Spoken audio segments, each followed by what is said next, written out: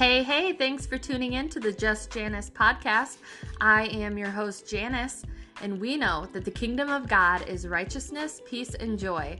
So in this joy-filled podcast, you're going to hear real-life stories from other believers. We're going to talk about the kingdom. We're going to magnify Jesus, and it's going to be awesome. So thanks for tuning in, and here we go.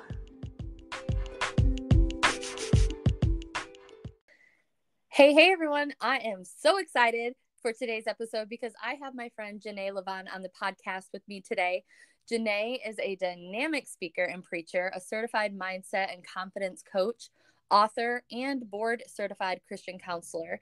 She resides in Houston, Texas, and her ministry is one that is marked by prophetic intercession, deliverance, healing, and revelation. She is the founder of the Thrive 365 Blueprint Signature Program that helps achieving individuals break barriers, master mindsets, and amplify their voices in order to help achieve their goals while enjoying fulfilling lives and launching profitable businesses. Welcome, Janay. Hello, how are you? So good. I'm so happy you're on here. I'm so excited for our conversation today. I just know it's going to be an awesome conversation and people are going to be really encouraged. So thanks for coming on. Yes, thank you for having me. Absolutely. My joy. So I would love to start out this podcast like I do every time I have someone on with 5 fun facts just for people to get to know you. Are you up for that? I'm up for it. All right. So number 1 question, Janay, is what is something on your bucket list? That's a good one. So I would say probably to be and to do a TED Talk. So I've always wanted to do speak at different platforms, and a TED Talk is something that I always admire those who get on those platforms and can take a subject and the art of storytelling. I'm always in love with that. So definitely doing at least one TED Talk before. I love that. And I'm believing with you in Jesus' name that's going to happen. Amen. I love that. That's so fun. Okay, the next question is what is your favorite quote and or scripture? My favorite scripture would probably be Psalms 119, 130. And it says, the entrance of your word brings forth light and it gives understanding to the simple. Yeah. I love that scripture too. I need to write that down and hang it up. Yeah. I love that. I love that.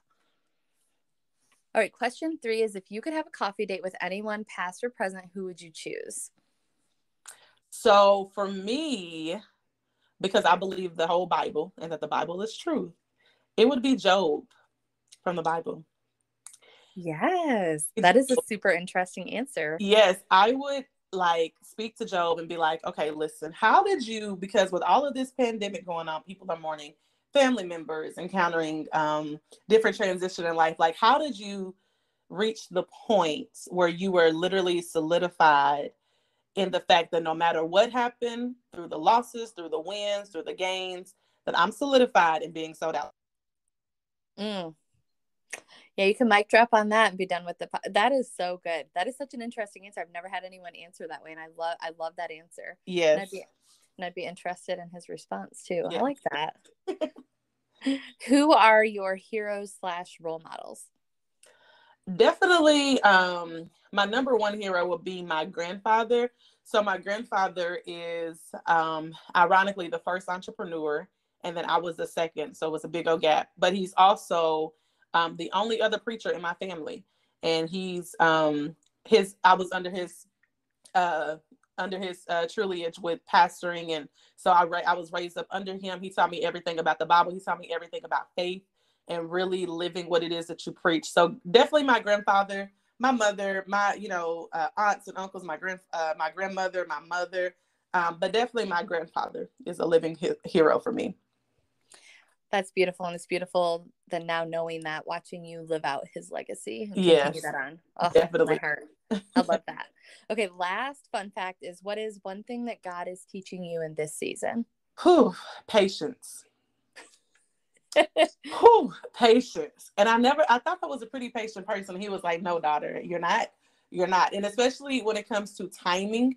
So definitely the patience. And I think he's also teaching me a different way of listening to him, which is simply through the stillness, which requires me to be still and not so anxious. And so definitely patience will be the main thing. You're the second person I've talked to today that said that God is teaching them about just being still in his presence. And And I was talking to her about that. The scripture says, be still and know that I am God. And like in the original language, that means to cease striving. And I know like you're like me, super ambitious person. And sometimes like, okay, God, like, I don't want to just sit still. I want to be like moving. I want to be shaking. I want to be advancing the kingdom. And it's like, we're so much more fruitful when we do make sure that we are taking that time to sit still with him. And so good. Yeah, I love that. Such a good lesson.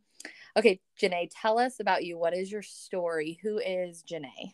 Yes, definitely. So I'm a small country girl from Kentucky. I don't have any, big life story. My family was a normal, middle-aged family. I have 4 brothers. I'm the only girl, but one of the things, I grew up in church from a baby. And I was one of those people would be like, you can't do this. You're Reverend Robertson's granddaughter. And I'll be like, what? And so even when I tried to go out and do stuff, people would not let me. And so I was like, this is just not fair. But I think when I got older, I just started to be grateful for the fact that God covered me and wouldn't allow me to do certain things and be like everybody. I've always stood out. I've always felt like I didn't fit in, but I literally fit right into where God would have me. And so I am a counselor, as you already said. One of the things that I absolutely love is empowerment and women and coaching, but ultimately being in his will. And so I've been through some things when it comes to having to end a public wedding engagement months before the wedding, and having to walk through that publicly and privately, going through trying not to, commit suicide due to self-abuse and comparison and just low self-esteem after that encounter. Into the Lord raising me back up and letting me know that even with those proclivities, that he still called me for a voice for this generation and even generations before me. And so I'm ultimately, without even all the titles, a daughter of God, and one that just seeks to maintain my faith and to be in his will. So that is pretty much me. I love that. And I love how you hit on that at the end there, that, hey, no matter what, if you took all the titles, stripped them away, I'm a daughter of God. And I'm a daughter. Who you are. And those other things are just like the fringe. Yeah. Those things are just on the fringe. And I love that you talked about, I don't have this crazy rockin' story. Like, I wasn't, all these things. And so many times I have so many people in my life that are like, I don't have a story, like yours. I haven't walked through divorce, or I haven't done this and that. And it's like, that is beautiful. That is beautiful that the grace of God kept you from having to experience those things. And I think that that's something that a lot of people just misunderstand, the power of their testimony and the power of being kept by God, and how beautiful that is. So beautiful. I love that. Thanks for sharing all those things. So as an author, I love that you are also an author. So tell us about what you have written and what has inspired you. Yes, definitely. So I wrote my first book in 2019, I believe. And that's also when I launched, shortly after that, my publishing company. My first book is The Spiritual Autopsy of a Backslider. And when everybody hears that, that title, The Spiritual Autopsy of a Backslider, and then they see the cover that goes along with it, they're like, OMG, I just got to get my hands on it. And pretty much with that, I walk through life with those who sometimes forget that just because you have backslidden, or maybe you haven't walked the straight and narrow, a lot of times they believe that God has taken his hands off of them, or has really left them to a reprobated mind all of a sudden. And he tells us in the Bible that I am married to the backslider. And there's a lot of people who, they don't know how to distinguish when they're going or, turning away from God, and when they're slowly slipping away. So that book ultimately gives you a rundown, what is a backslider? How can you see those signs? Is it a lack of prayer? Is it a lack of conviction? Is it because the struggle is real, which is sexual sin? Is it a lack of faith because you put your belief in God and you lost hope and you lost belief and you just lost all expectations? Whatever it is, there's different chapters. Your mindset, battling with depression and anxiety that many people don't talk about. So that book literally breaks down the different ways that people may find themselves in backslidden states. And it may not be all of them, or or it's a way to prevent you. So if you find yourself lacking in prayer because you don't feel like that you're making any kind of, a strategy or anything in prayer, it gives you those strategies in that. And so that's my first book. I'm actually working on a second book now, which is a devotional. And so that'll be out probably in a month. And then I also have a journal that I actually designed. It's called the Pursuit Bible Study Journal. I designed that due to a lot of women coming to me and saying, hey, I want to read the Bible, but I don't know how to study it. So it's pages of just a Bible study guide with the SOAK method, which is scripture, observation, your application, and then your kneeling in prayer, the SOAK method. So those are the two that I have now, and then a devotional on the way. Okay, for one, I need to get online and order both of those. And then I'm just throwing this out there. I've never done this, but the first person to DM me, I will buy you both of those. So first person to listen to this podcast this week and message me will get that.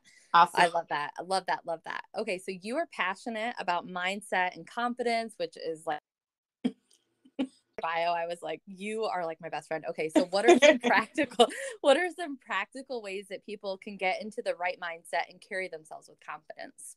I think before you can get into the confidence, you have to start with the mindset. And so a lot of times I teach my clients the different, growth mindset and fixed mindset. If you have a fixed mindset, you see every challenge and you allow that to stop you. It blocks you. You feel like that you can't go. It's like a mountain, but we know it's like, who are you, great mountain, that you cannot be moved? That's the mindset that you want. The growth mindset that says, I see you, but I have something or someone bigger than me, which is my Father, who can actually help me navigate. Not only that though, but just because it's a challenge does not mean that I can't get around it. So you have to have a growth mindset that says, this right here is absolutely nothing but my ability to show that I am not where I used to be, and that I don't have to use the same strategy, and I may have to seek the Father, I may have to seek other resources to get around it. And so the mindset starts with you actually believing that you are who God says that you are, that the things that you said, because a lot of times things don't come from the enemy, they come from ourselves. We talk down to ourselves. Nobody's ever going to love me. I've been divorced. Nobody's ever going, I'm a single mother. I'm never going to be able to date someone who will marry me and love me with my kids. I'm too big. I'm too skinny. Whatever the case may be. So a lot of that stuff is self-sabotage and self-doubt, and that's really self-abuse.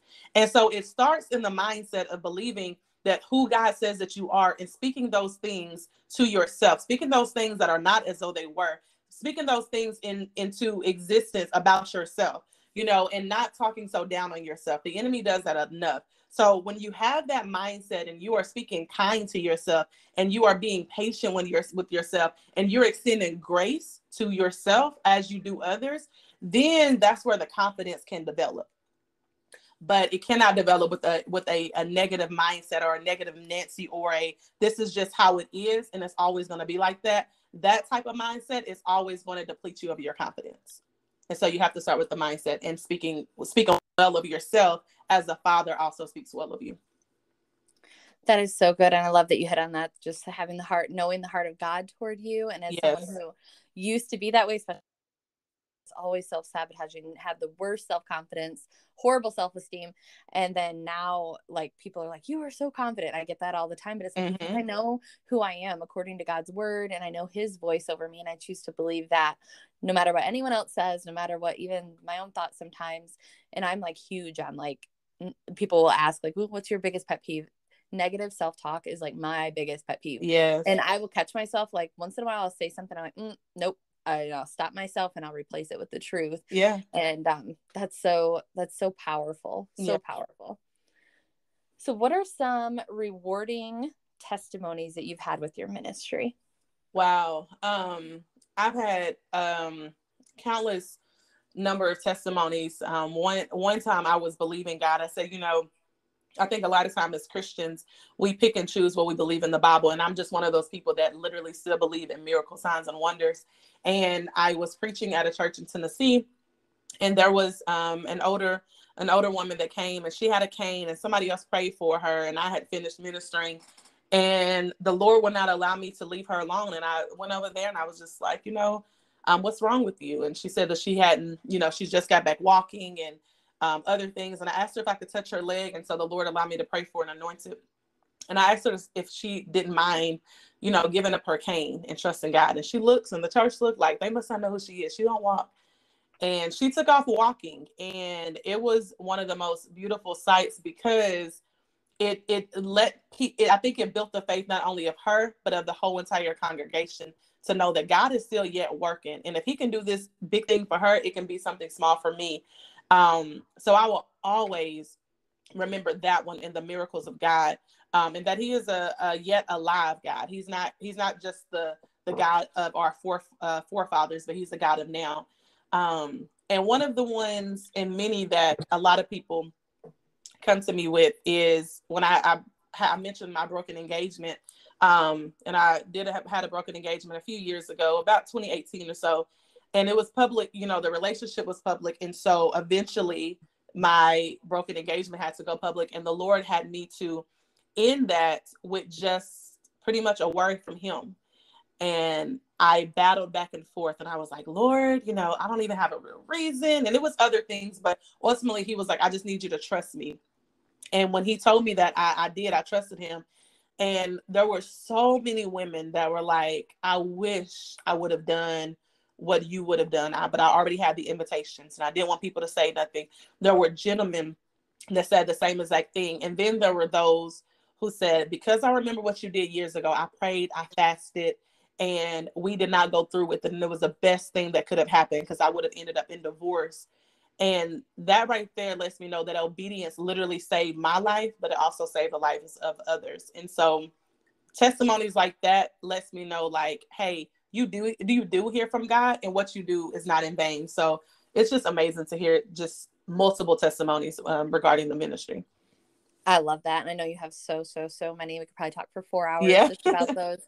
And I love that too, because God has been showing me so much. Like, you have no idea. I hear this all the time in my spirit. Like, you have no idea the ripple effect of your yes. Yes. And even just like last Friday, I got to minister at a home where I don't know exactly what it's called, but it's a home where women it's like an alternative for going to jail or prison. So these women have been in prostitution and drug addicts and things like that. And I'd gotten invited to speak, and the lady who hosted me was like, how many of you guys have this devotional here? And one of the ladies goes, I do. I read it every day. And that like blessed me so much. And I'm like, I had no idea that someone here was reading, and you have no idea the impact of your yes to God, and just the ripple effect that it has, not only on those people that you're in direct contact with, but then the people that they impact, and then the people that they impact. So it's beautiful. So true. I love what you're doing, and honor and bless what you are doing in your ministry, and absolutely love and admire it. Obviously, that's why I'm having you on my podcast. And so keep doing it, sis. Thank you. Yeah. So tell us about Thrive 365. Yes, Thrive 365. That is my signature blueprint program. It is a group program that I do quarterly for men and women. And what we do is a lot of the participants, they come with either no business idea, or they have multiple ideas that they need to niche down. And so I deal with them, number one, on the mindset and the confidence that they can, develop a business idea, and whatever that may be. It may be a business. It may be writing a book. I had someone come in. She had no idea, left out of there with a whole boutique within 6 weeks. And it was amazing. And so pretty much we deal with the mindset and the confidence, but I'm really very much pushed into especially finding your voice and owning your voice. I tell them all the time that you should always say that my voice is one of my favorite ones to hear. I don't know about you, but I always, when I hear myself preach, I'm like, oh no, turn it off. No, I used to do that all the time. And I'm like, I am not listening to that. And then the Lord, he really, rebuked me for that. And he was like, no, like, if you want other people to hear what you say, you have to start learning and loving the voice that I put into you. Like Moses, Moses said, I can't do this. I stutter, And so I really hone into loving your voice and speaking with authenticity and speaking with authority. And if somebody comes and tries to give you a Kanye West moment with Taylor and tries to take the mic away, you take the mic back and you say what you need to say, And so I always make sure that people understand that. And then I give them the proper tools on how to register their business, how to have a business plan and strategies, and how to prepare for marketing and launching, because my background is communications and marketing. And so I put all of that into one big program, 6-week program. And it's exciting to see those start with no business, no idea, no plan, no websites, to full websites, becoming graphic designers almost before we even leave out the program. So that's ultimately, it's giving you the ability to thrive in every aspect of life, business, and ministry as well. That's amazing. And I'm going to definitely put all of your links and everything so that people can get in contact with everything that you're doing. Awesome. In the show notes so people can do that easily. So Janay, do you have any other back to that though first. Love what you're doing. That's amazing. And I love when people's ministry is about empowering other people and seeing them advance in their gifts and their callings. So it's beautiful. Yeah. I love it. So Janay, do you have any other encouragement on your heart for the podcast community? Yeah, we're all, going through times.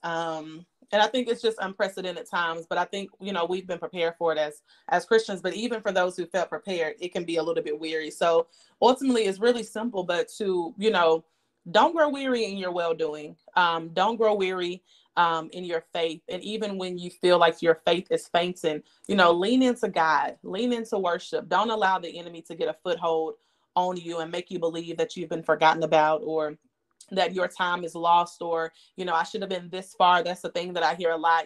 I'm this far, I'm this age, and I should have been more. But ultimately know that wherever you are and where God has you is exactly where you are supposed to be. And anything that is for you will find you. You don't have to go searching or bribing for. You don't have to do any of that. All you have to do is to be still and to know. And you don't have to strive for his love. It doesn't matter what you've done. Even, as I'm speaking now, I feel like that there's somebody who is going to listen to this, or is listening to this now, that shame has even grabbed a hold of you. And I want you to know that shame is not from God. Condemnation is not from God. If you're being condemned, it's the enemy, but conviction pulls you closer to God.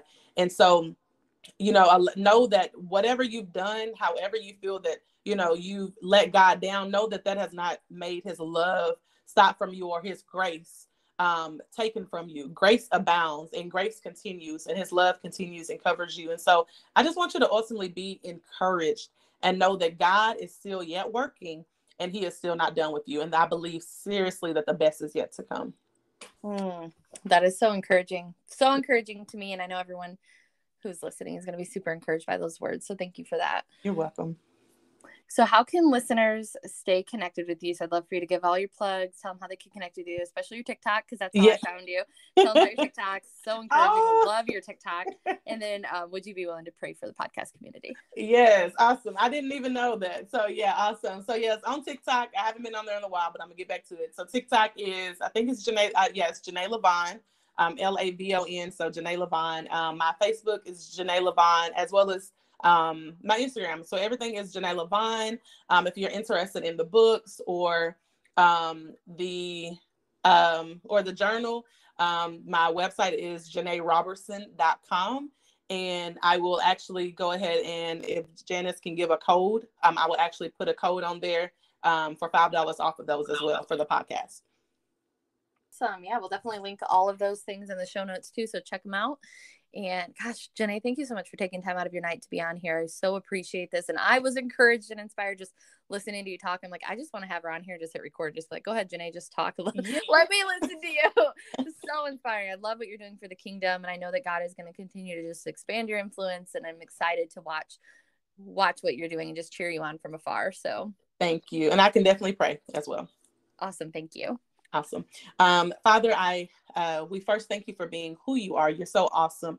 You're so omnipotent. You're so all-knowing. You're so faithful, so consistent, the most consistent thing in our lives. And for that, we say thank you, God. I thank you for Janice, her platform, her voice, her light, that she is to the world, and even those who have yet to even know her.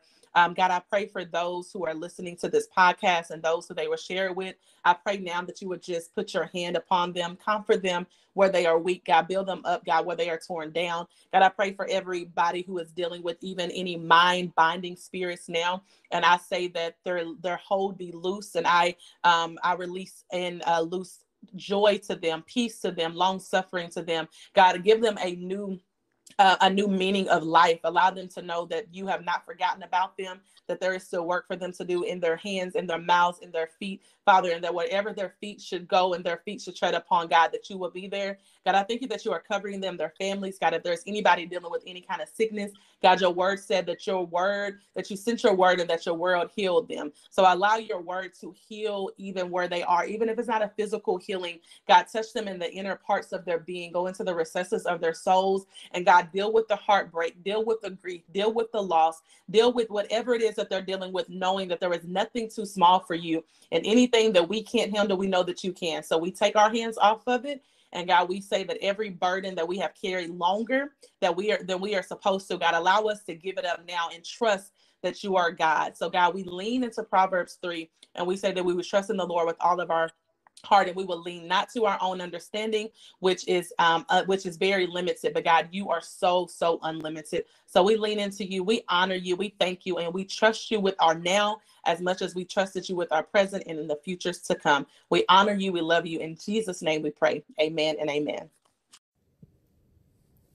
The Just Janice podcast is part of the NRT Podcast Network. To find other great podcasts in the network, visit newreleasetoday.com. Be sure to connect with me on Facebook and Instagram at Just Janice Podcast.